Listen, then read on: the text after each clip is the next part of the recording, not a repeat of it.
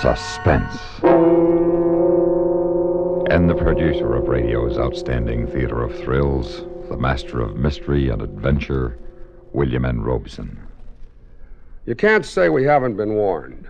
From cradle to the grave, we are piously advised that the love of money is the root of all evil. We are urged to be moderate in all things, and we are reminded of the futility of greed by aphorism and fable.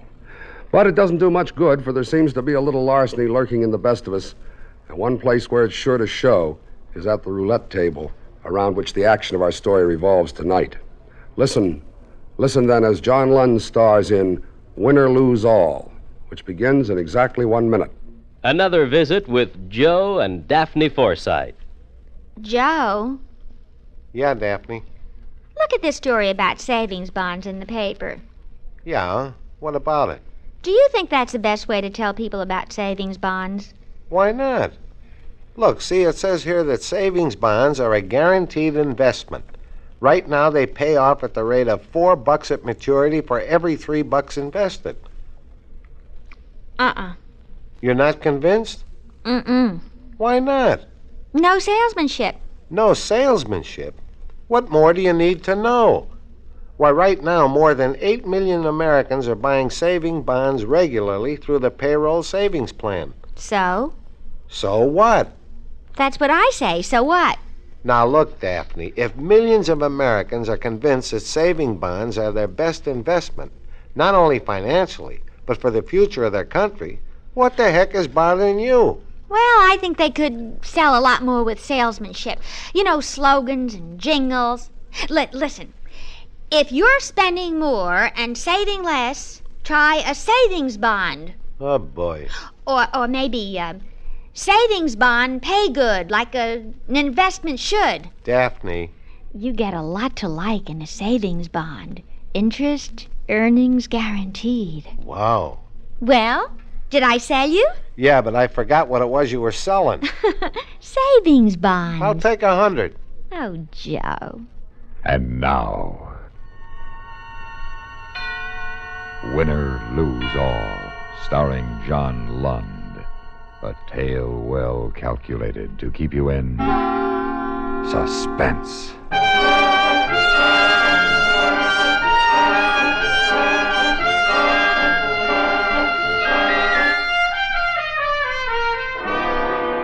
Las Vegas, the sucker city, the land of the money cow. And in my pocket, I had a permit to milk it, a system to beat the wheel. But first, I had to convince one of the farmers tending the cow that I wasn't going to take too much. And that wasn't going to be easy. After about a week of nosing around, I decided on the place I was going to hustle. The owner was a guy named Carlin, Walter Carlin. And he wasn't doing as well as he wanted to, but then... Who is? Come in. Mr. Carlin? That's right. Who are you? My name is Bob Richards. I've got a proposition for you. Goodbye, Mr. Richards. Now listen to me for 1 minute. I said goodbye, Mr. Richards. But I want to give you something for nothing. Nobody ever gave anybody something for nothing. I will. Guaranteed. All right. You got 1 minute. Make your pitch. When was the last time you had a spread in the New York Times? Ah, come on, son. Quit playing. This is a small place compared to the joints out in the Strip. And you're not only small, but your business is way off. Isn't it, Mr. Carlin? I said I'd give you a minute to make a pitch, not to discuss my business. That's part of my pitch. I can put this place on the front page of every newspaper in the country. Keep talking. You have 30 seconds. Okay. I've got a system for roulette. Oh, come on. Oh, I know everybody's got some kind of a system, but I got one that'll win. Now, the only trouble is when the house finds somebody's got a winning system, the table's closed after a while, or the betting's limited. Now, here's my pitch. You let me win $200,000. $200,000? Now, let me finish. You let me win $200,000. It'll take about a month to 40 days. All I want for my share is $50,000 in cash.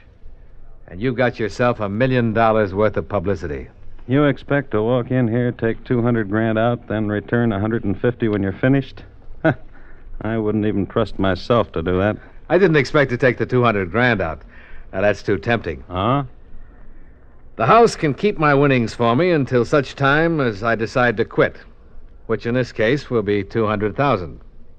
I don't know. Remember those two college kids and what they did for that joint in Reno? And they only went for a couple of weeks and a few grand. You're sure your system works? What do you care? If it works, you're in. If it doesn't, I lose my own dough. All right. On one condition. Name it. Stretch it out to 2 months, and you got a deal. I can really use that kind of publicity. Okay. When do you want to start? Tonight. Fine. Oh, just one more thing, Richards. Yeah? Be a smart boy. Don't try anything that might get you into trouble. Well, the only thing that could possibly get me in trouble is your 200 grand. And how could I possibly get my hands on it? See you later, Mr. Carlin. After I finish this trick here, honey, we'll head for Rio, Buenos Aires, Monte Carlo, the whole circuit.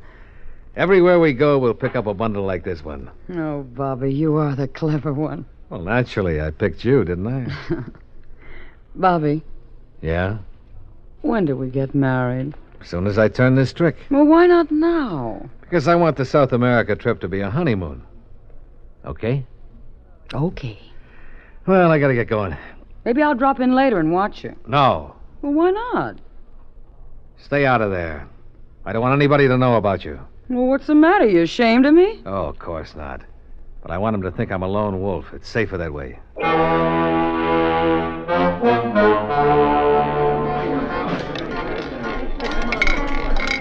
Be there, baby. Be there. 24, Blackie. Hey! That'll cost you $1,080, Doty. Yes, sir, Mr. Richards. You've got a real hot streak going. A real hot streak.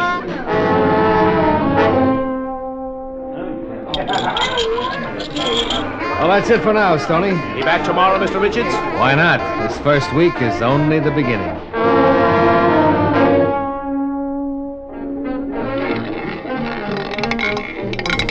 00 green. Pay me. I guess I'm just lucky, Stoney. Just lucky. Here are the figures for the week, Mr. Carlin. You want detail or a quick rundown? Just a quick rundown. Okay. This is for the third week of operation since the kid came in with his system. Mm-hmm. He's into the house for about $83,000. Got it? In that same period, our gambling gains have doubled. The bar is 500% over, and see right here, the morning business is almost triple what it was 4 weeks ago. Mm-hmm. Oh, there's another magazine crew coming in to do a layout this evening, too. Well, take care of them. Give them everything they want, and don't let them spend a dime. Mm-hmm. It's cheap enough for the publicity we're getting.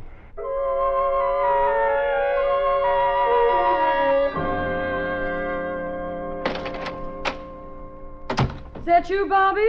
Yeah. Hi. How'd you do tonight? Oh, not bad. 9 grand. How much is that altogether? About 170,000. Oh, then another week or so and it's over. Annie, it's over as of tomorrow night. What do you mean? I'm taking it. All of it. Tomorrow night. Oh, but what about your deal with Carlin? Deals are for suckers. I know how I can get away with all of it. But you've got to help. Oh, Bobby, I'm scared. There's nothing to be scared of. Now, if you want to help me, say so now. If not, you'd better pack. Well, sure, I'll help, but I'm scared. All right. Now, I want you to buy a good used car tomorrow. Well, why? We've got a car. Will you stop arguing and listen to me? Sure, Bobby. Okay. Now, you leave here at 9:30 tomorrow evening. Drive north on Route 95. Mm-hmm. Now, 5 miles out of town, you turn around and park, heading toward town. When I leave, I'll drive to the same spot. Then I transfer to your car, and we head right back through town to L.A. And then? We're on our way to South America, baby. Free and clear.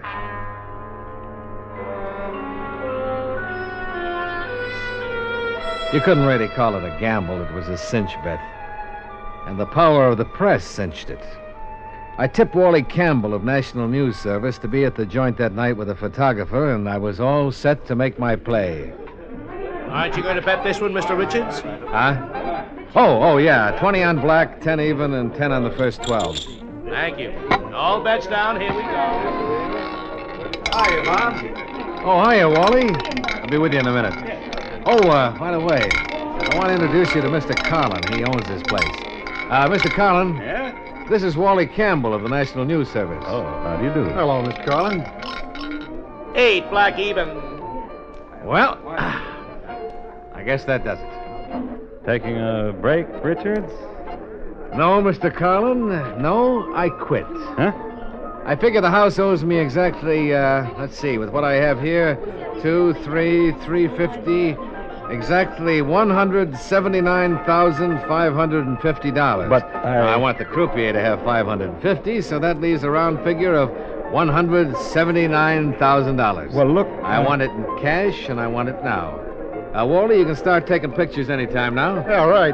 Hank, come on over here and set up, will you? Stoney, the table is closed. Yes, sir. Look, I want to... What are you trying to pull, Richards? I'm not trying to pull anything. I just want my money, that's all. Why, you lousy double-crossing chiseler, I'll take... Wally, over here, will you? Yeah, what do you want? Mr. Carlin wants to make a statement. Huh? Go ahead, Mr. Carlin, make a statement. Well, I really don't have much to say except... Except this proves that your wheels are completely honest. Isn't that right, Mr. Carlin? Yes, that's right. And Mr. Richards here proved it. Yeah. My money, Mr. Carlin? Where's my money? In cash? Stoney, Yes, sir. get $179,000 from the cashier. Yes, sir. Now, look, the two of you stand in front of the wheel by that pile of chips there, will you? No, a little to your right, Bob. Here? Yeah, that's it. That's fine. You sure you know what you're doing, Richards? I knew when I came here. I won't quit looking, you know that. Sure, but you won't find me. Now, look, pick up a handful of chips, Mr. Carlin, and give it to Bob, will you? I'll find you. Yeah, that's right. I wouldn't bet on it. Yeah, that's fine. I would. That's fine. Now, look, In fact, I'm betting $179,000 on it.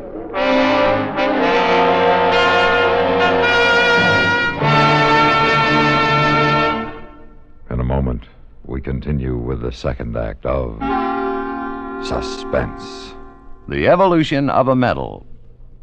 In 1847, during the war with Mexico, Congress established a citation award for conspicuous service by members of the United States Army. This was the Certificate of Merit, strictly for Army enlisted men. In 1891, almost a half-century later, non-commissioned officers became eligible to receive the certificate. No medal went with this award until 1905, when a coin-shaped medal in bronze bearing a Roman eagle was approved and adopted. The suspension ribbon was vertically striped in red, white, and blue. In July 1918, Congress abolished the Certificate of Merit, replacing it with the Distinguished Service Medal and the Distinguished Service Cross. The medal is awarded for exceptionally meritorious service to the government, while the cross is reserved to honor extraordinary heroism in connection with operations against an armed enemy. Before the Certificate of Merit was discontinued in 1918, 1,211 enlisted men had received the award. Given in recognition of gallantry in action or exceptionally meritorious service during time of peace, the Certificate of Merit retains an important place among America's historic medals. And now, starring John Lund, Act Two of Win or Lose All.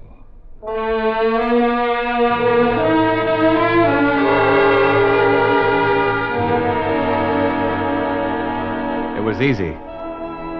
Almost too easy. I found myself with $179,000 done up in a nice gray canvas bag like they use in the bank. Now all I had to do was meet Annie, change cars, and I had it made. Annie's a nice kid. A $50,000 type kid. Not a $179,000 type. But for now, I needed her. For now. Maybe later I wouldn't.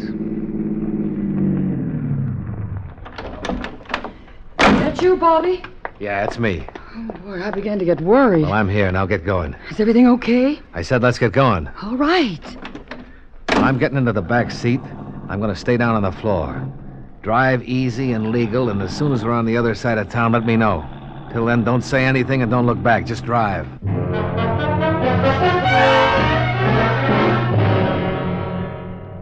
This car was found north of town, about 5 miles out. I guess he got into another car there. Well, then where'd he go? Name it and you can have it. Tonopah to Reno, Barstow to L.A., Purdue to El Centro to Mexico. Mm-hmm. Well, what do we do now? Find him. Nobody suckers me, nobody. Call the boys in Reno, Carson City, Frisco, L.A. Tell them I want Bob Richards. Tell them I want him bad. And alive.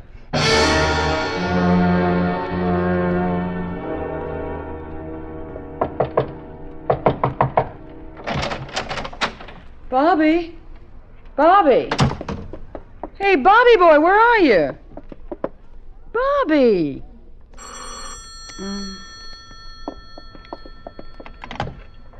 Hello? Yeah, hello. This is the Apex Travel Service. We're calling Mr. Richards to confirm his reservation for one on the 8:55 Transpolar Flight 358 to Paris. Pardon me? Mr. Richards, his reservation for tonight. Oh, for two? No, for one. I said, for who? Oh, Mr. Richards. What room did you want? 214. Well, this is room 212. You got the wrong room. No, I'm sorry. Oh, Bobby boy. Bobby boy, what a rat you are. Annie. What are you doing here? I told you to stay in your own room. Yeah, but I got worried. About what? About you. Oh, I can take care of myself now. Hello. Yes? Yes. Right. Thank you.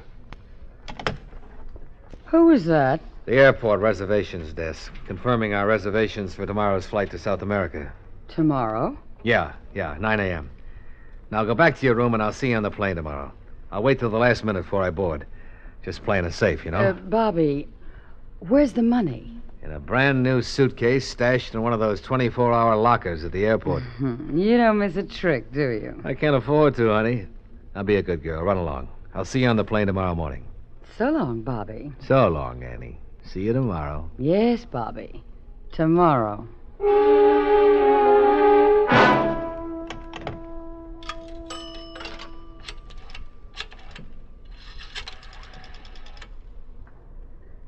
Operator, I want to make a person-to-person call to Mr. Walter Carlin in Las Vegas. Yes, that's right, and please hurry. Oh, why did you have to be such a rat, Bobby?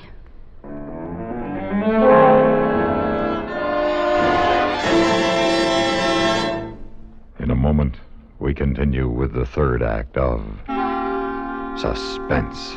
We have together ample capacity and freedom to defend freedom. This is NATO, the North Atlantic Treaty Organization. In addition to the obvious military organizations and commands of NATO, civilian council committees under the International Staff and Secretariat are constantly at work coordinating political affairs, information services, economic matters, production, logistics, scientific affairs, civil emergency planning, and financial problems concerned with the maintenance of this vast and vigorous alliance. The United States of America is a part of NATO. You should be aware of and alert to the objectives and programs of the North Atlantic Treaty Organization. And now, starring John Lund, Act 3 of Winner Lose All.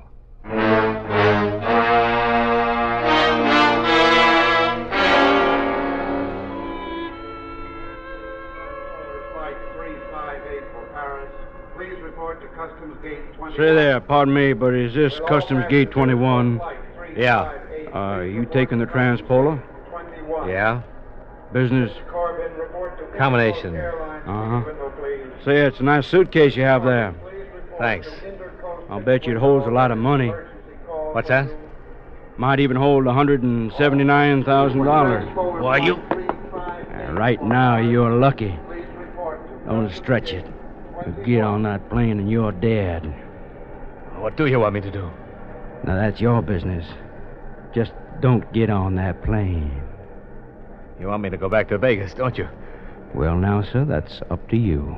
And if I don't? That's up to you, too.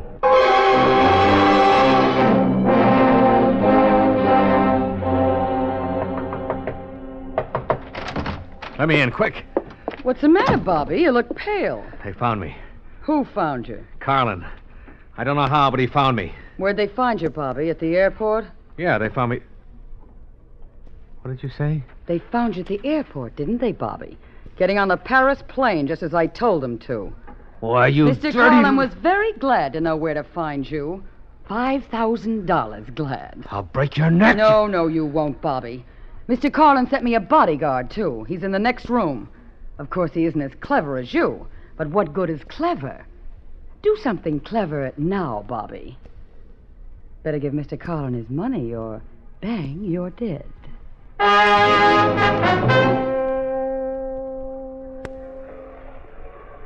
You got a bus that goes to Mexico? Not direct. You change at San Diego for San Isidro, and you get a bus San Isidro to Tijuana.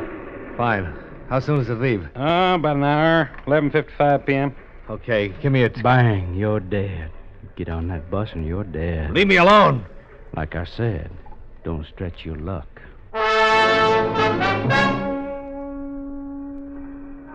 Taxi! Taxi!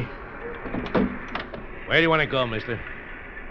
Take me to Las Vegas. Hey, that's more than 300 miles. Cost you a bundle. I don't care what it costs. It's not my money.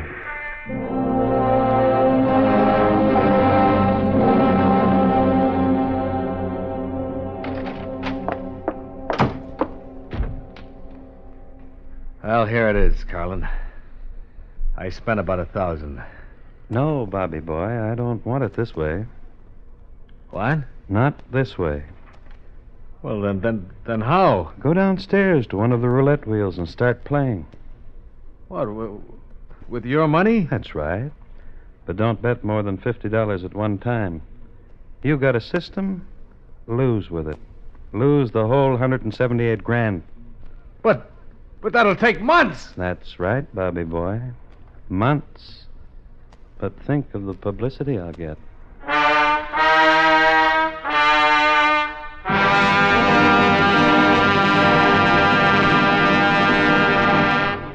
Suspense, in which Mr. John Lund starred in William N. Robeson's production of Win or Lose All by Ross Murray. Supporting Mr. Lund in Win or Lose All were Rita Lynn, Lou Merrill, Eddie Marr, Jack Crucian, and Sam Pierce. Listen. Listen again next week when we return with another tale well calculated to keep you in suspense.